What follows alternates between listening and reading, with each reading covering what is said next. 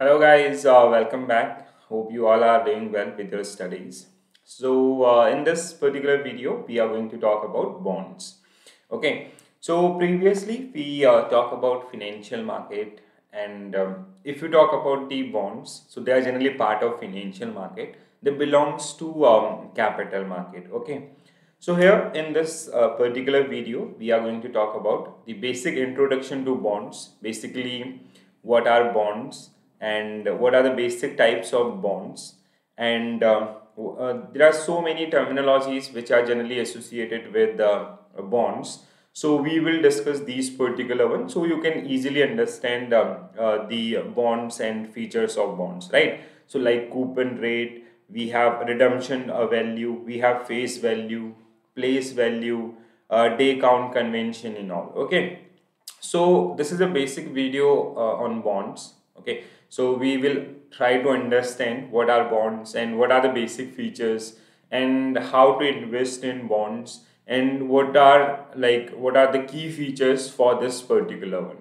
So guys, whenever we talk about bonds, so first thing, it is part of debt market. They are also known as debt instruments. Debt means through these particular instruments, borrower can raise funds from the market. And if you talk about the participants, so it can be any bank, any company, any government or state government, municipal governments. So they can issue these particular instruments. And if you talk about the investors, so it can be again same, any bank, financial institutions, or like government or the retail participants as well. Okay, so these are the instruments. These are, like we can say, these are written documents through which basically borrower, they generally raise funds for long term duration. Okay, so this duration is generally more than 1 year. It can be up to 30 years as well. Okay, so bonds are debt instruments. Basically, debt means basically by using these particular instruments, borrower, they generally raise funds from the market for long term duration. Okay, issued by debtors for raising funds. These are issued for a specific time duration or a specific period, and carry a fixed rate of interest payable periodically. Okay, so like whenever, like being an investor, if you want to invest in bonds, so you will get a fixed rate of interest over the period. Okay, whatever the maturity period of that particular instruments. So bond are transferable in nature. You can transfer, or even you can use bond as a collateral. Okay, so you can take loan, or even you can collateralize these particular security, and you can invest in different securities, or you can take a bond, you can use as a margin product for these particular one. So if you talk about the listing of bonds, that generally happen in primary market, and if you talk about the trading, so that generally happen in secondary market. So bond are transferable and traded means buying and selling in secondary market. So when any issuer who or debtor who generally raise funds through bond, they generally list through a primary market. There is a process that called NFO, new fund offer. We already discussed these particular terminologies in our previous videos. And after the listing, so these are traded in secondary market, or which means you can like let's say if you want to invest in some existing bonds, so you can buy that particular bond from secondary market. Okay, so basic is like these are the financial instruments which is govern, like we do have a governing authority for these particular, most probably it is RBI, and through these particular instruments, the borrower, they generally raise fund for long term duration. They are basically long term instruments. So issuer of bond pay interest to a purchaser for using his money. Let's say if government of India need funds for 10 year to finance some project, like let's say some highway project or some other project, like it can be defense related, it can be infrastructure related and all. So they generally issue bonds in the market, and they promise कि I government of India promised to pay this amount after this time duration at a fixed rate of interest, and they made a promise कि they'll pay this much of rate of interest on that particular instrument. Market value of bond may differ from the face value and keep changing. So market value is totally depend on the market factors, which are demand and supply. So what is the demand for that particular bonds? If there is a high demand, investor, like let's say investor are continuously investing in that particular bond, so the value of that particular bond will goes up. Okay, so market value or market price, that can be differ from your face value. Face value, whenever we talk about face value, it is the value, it is also known as par value. Okay, so which is mentioned on the face of that particular bond. Okay, so whenever you see, whenever you buy a bond, so there is a face value or par value mentioned on the on this particular documents. It can be like rupees 100. Okay, so this is face value, but market value can be 90 rupees or it can be 110 rupees, because that totally depend on the trading cycles. Okay, so hope with this particular one, bonds is clear to all of you. So basic two three things you need to remember, that is bonds are debt instruments basically used for long term period. Long term period can be like the maturity of bond can be 1 year, 10 years, 15 years, 20 years, or it can be up to 30 years, which are generally known as deep discounted bond. We'll come to these particular points. So basically issuer or the debtor, those who generally issuing these particular bonds, they are raising funds for that particular, for a specific time duration, and they are in return, like those who investing in this particular bonds, they are getting interest at a fixed rate of interest. Okay, so now there are so many terminologies which are generally associated with bonds, so we will discuss these particular one by one. Okay, so first one, coupon rate. So what is coupon rate? Coupon rate is nothing, it is, you can relate with the rate of interest. Like whenever you invest in some securities, so you ask for the rate of return or rate of interest. So similarly, when we invest in bonds, so we use a rate of interest as a coupon rate. Okay, so a bond carries some specific rate of interest, which is called coupon rate. Okay, let's say there is a bond which is issued by government of India. Okay, and the coupon rate is 8% per annum. So this is rate of interest, or in bond language it is generally known as coupon rate. And here you can see the formula, because like some, as earlier we mentioned, like market price is different from your par value or face value. So that is generally calculated on the basis of this particular formula, that is total annual coupon payment divided by par value of bonds multiply 100. Okay, so that is the outcome is your coupon rate for that particular XYZ bond. Next one is maturity. So I hope you know this particular term. This is very simple. So maturity is a bond is issued for a specified period of time. Okay, so let's say government of India issued a bond for a period of 10 years. So 10-year is the maturity period for this particular bond. Any XYZ company, they issue a bond for a period of, let's say, 30 years. Okay, so 30-year is the maturity of this particular bond. Okay, so it can be short term, like ultra short term in case of bonds. Ultra short term bonds are generally long term debt instruments. So ultra short term, that is 1 year to 3 years. Medium, 4 to 10 years. Usually you will find bonds up to 10 to 15 years. Okay, and long terms, that is more than 10 years. But whenever you talk about the maturity, it is the completion or the time period after which investor they'll get their money return. Okay, so maturity is, which is specified on the face of that particular bonds. Yeah, after this particular specific time duration, you will get your money back. Okay, so that is called maturity. Next one, redemption value. So redemption value is, let's say there is an investor who invested 10 lakh rupees in bonds. After the maturity was 10 years. After 10 years, the coupon rate or the overall income from that particular bonds was, suppose that 3 lakh. So 3 lakh, 10 lakh plus 3 lakh, 13 lakh will be the redemption value for that particular bond. Okay, so the value which the shareholder get on maturity is called redemption value. So it include principal plus interest or coupon on that particular one. So principal was, suppose that 10 lakh rupees, and he got 3 lakh rupees interest after maturity. So 13 lakh will be redemption value for this XYZ bond in case of Mr. A. Okay. So this is again very simple one. Next one, face value.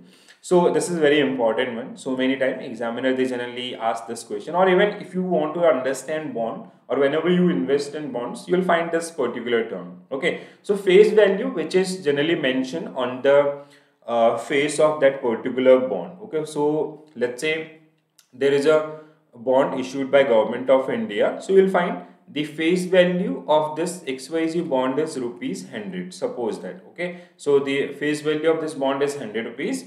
And now you will find one another term, place value. So like let's say place value, you want to invest in 5 unit. So place value will be 5. So 100 into 5, your investment will be 500 in that particular case. Okay. Or even we have different lots and all. So it is also known as par value.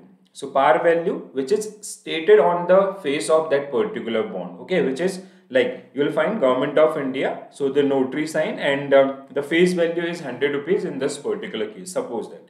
Okay. It represents the amount borrowed by the firm which it promised to repay after a specific period of time. So there is an instrument or there is a bond which is issued by, suppose that TCS. So TCS they made a promise. The face value of this bond is 100 rupees and they'll pay at the rate of 8% per annum for the maturity period is suppose that 10 year. So this is called your face value or par value. This is your coupon rate and this is your maturity period in case of that particular bond.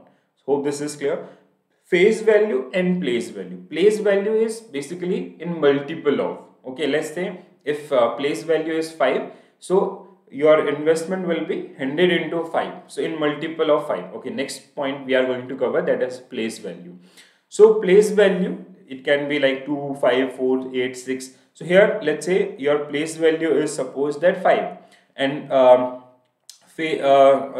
so it is in multiple of. So your face value was 5 and place value was 5 and 2, 1000. You purchase 1000 unit of that particular one. So your place value will be 5000 for that particular instruments. So place value is defined as a digit multiplied whenever it is placed either by 100 or thousands. So it can be like if it is 100, so it is 500. If it is 1000, it will be 5000. So place value is basically what is the overall amount that is invested by investors in any XYZ bond. Okay. So Mr. X, suppose that this is the case of Mr. X who invested 1000 unit and the face value of that particular bond which is stated on the face of this particular bond was 5 rupees. So it is 5 into 1000. Okay. If the place value is 100, so it will be 500 only. Okay. So again very simple one. Next one is market value. So market value generally it is based on the factor prices or market factors which are demand and supply. Okay. So face value or we can say market value can be different from the face value. Let's say face value of a bond is 100 rupees. So market value can be it can be 110, it can be 95 rupees or any other. So that totally depend on the performance of that particular bond. So a bond traded on a stock exchange, traded means you can buy or sell that particular security on a stock exchange like BSE, NSE.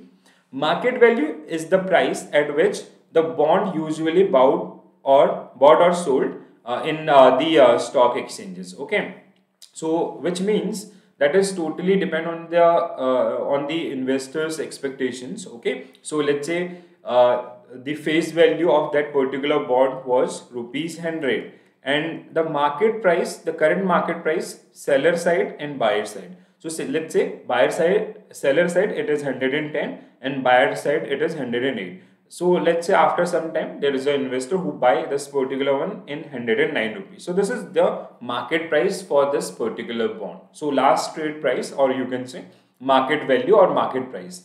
So market price can be different from the your face value or par value. So how you will calculate the entire market value? So the number of buyers, number of sellers. Okay, so in that particular XYZ fund or in XYZ bonds. But here, let's say they issue 1000 unit at the rate of 100, so that will be their face value. But here 109 into then 1000 units, so that will be the outcome will be the market value of that particular bond. So market value can differ from the face value of that particular bond. So market value may different from the par value or the redemption value of that particular bond, so which already discussed. Hope this is clear. Now day count convention, again this is very important one. So day count convention is, let's say there is an investor who invested money as on 2nd of February 2023. Okay, so he invested in market on 2nd of February 2023. Okay, and he redeemed this particular money on suppose that it is August 15, 2023. So now how we will calculate the interest rate for this this particular investment? So we do have different methods. So they are generally known as day count convention. Okay, so it can be like 365. It can be like where we are generally assuming a month as a 30 days. It can be like 365, which means we are calculating each and every day, 2nd February to 15 days. Let's say it is 45 or 85 days. Okay, so we will pay the rate of interest for 85 days only. So that is day count conventions. Okay, so interest payment are made based on the day count method which is followed. So we do have different one. Like first one is actual means he invested on 2nd February and he redeemed on 15th of August. Okay, so let's say in between the total number of days are, let's say 85 or 90 days. So we will pay the rate of interest for these 90 days only. Okay, that is called actual. So 365. Actual 365.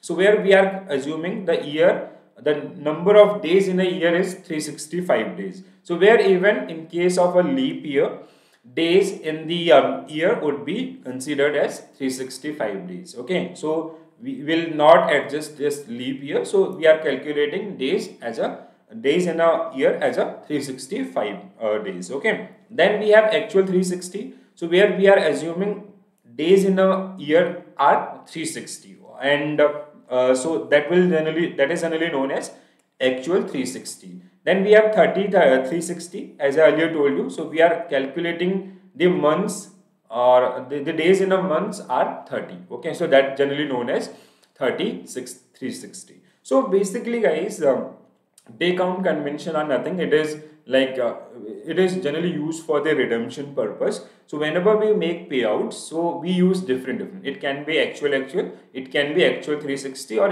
it can be 360. It is generally mentioned in the documents of the bonds. Whenever you purchase some bonds, so if you study the features of that particular bond, so you will find this particular day count convention as well. So hope this is clear to all of you. Now next, these were some major terminologies or some basic terminologies which are generally involved in bonds, or they are generally very close to bonds. So to understand this bonds, or whenever you study the bond valuation, whenever you calculate the yield to maturity, okay, so you need to understand these particular features. Okay, so when we'll do the calculation part, so you need to remember these particular ones, because they are very important to use the concepts regarding the calculation of YTM. Okay, now types of bonds. Types of bonds are nothing like we have different type of issuers. Like some bonds are issued by Government of India. They called sovereign bonds. There are some bonds which are generally issued by state government, some municipal government, so municipal bonds. Okay, there are some bonds which are related to inflation. Okay, to protect the interest of investors from inflation. So we have inflation index bond. Okay, so we have different issuers, or we have different features of bonds. On the basis of these particular bonds, they are like we have different categories as well. So bond are often divided into different categories, like tax saving, We have credit quality, issuer bonds, maturity, inflation covered, secured, unsecured and all. So I'll show you a list.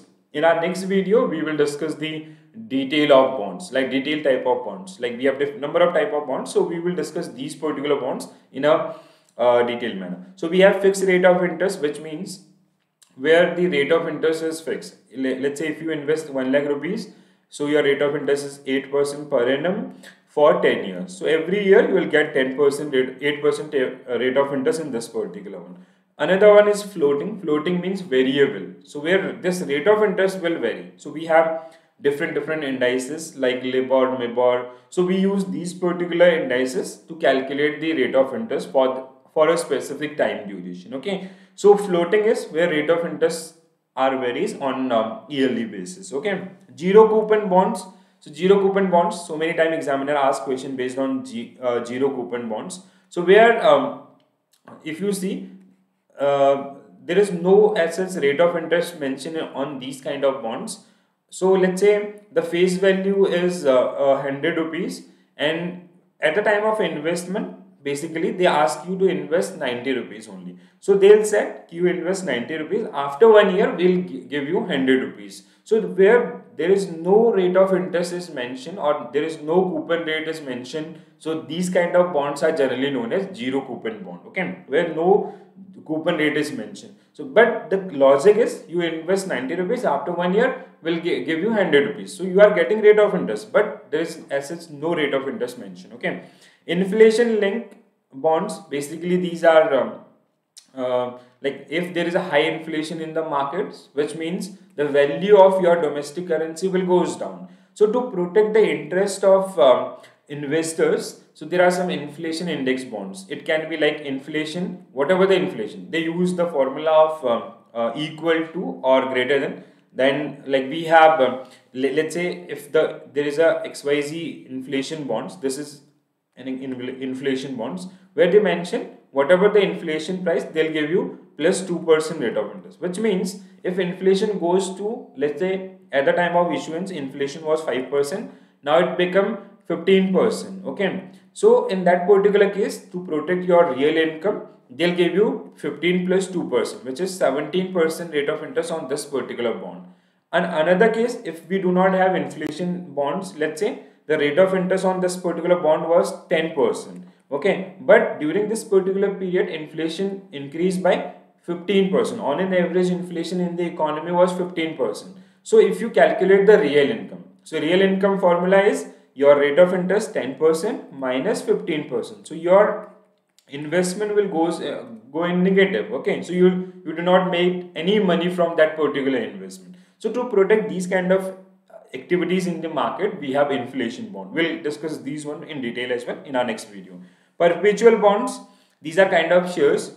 Subordinated, these are part of debt, but whenever any company go for the liquidation, so first these are not the first priority. Okay, first they pay the other debt, then they distribute the subordinated bonds debt. Okay, so these are risky in nature, we can say. Corporate bonds, these are issued by corporate houses. Okay, let's say TCS issue some bonds to raise fund for 10 years. So that is generally known as corporate bonds. Tax-free bonds, so basically these are green bond, infrastructure bonds. So government of India, they time to time release these kind of bonds, and they said like if you invest in these kind of bonds, you do not need to pay any taxes for that particular investment. Okay, so they are like exempt category bonds. Public sector bonds issued by government of India or government of public sector enterprises. Municipal, issued by municipal authorities, local authorities. State government, issued by state government. Central government, issued by central government, or we can say government of India.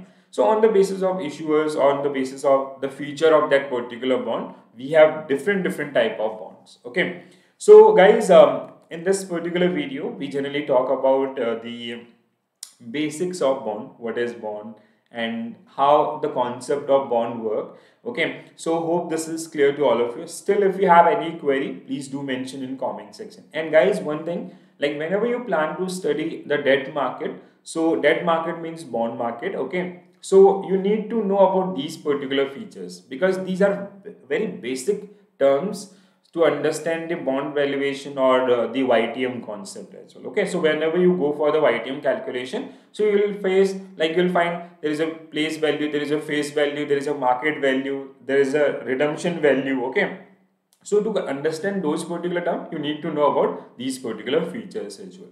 So hope this is clear. In next video, we will talk about the different type of bonds in detail as well. Okay, so this is it. Thank you for watching this video, guys. Bye bye. Take care all. Have a nice day.